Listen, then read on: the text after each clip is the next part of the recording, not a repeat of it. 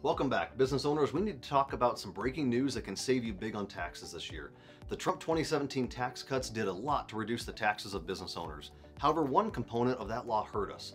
Prior to 2017, you could deduct 100% of all the state income taxes and county property taxes on real estate. However, beginning in 2018, these deductions were severely limited to $10,000 per married couple. High-income taxpayers began paying tens of thousands of dollars in additional federal taxes as a direct result of this 2017 legislation. Several states, including Utah and California, recently passed state laws that have been sanctioned by the IRS to create a workaround that is beneficial to business owners. You can now pay your personal state income taxes that are directly attributed to business profits from your business checking account and deduct that payment as a business expense, which, for all of our pass-through entities, flows directly to you, the business owner, as a tax deduction.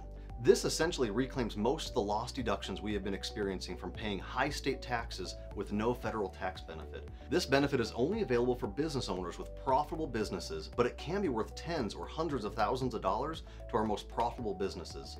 Just a few housekeeping items to know about. First, every state that has passed a law like this is shown here on my right. Second, each state has their own special rules to claim this benefit. We have several clients in Utah, so let me briefly hit on a couple of Utah's rules. The rule is implemented for 2022, so towards the end of 2022, we will calculate a state estimated payment for you to pay to Utah. This payment will be based on your forecasted business profits. You will deduct this payment as a business expense. When we file your personal return and calculate your Utah tax due, the previous payment will be credited to your account as a tax credit towards your Utah bill, dollar for dollar. It's simple in Utah.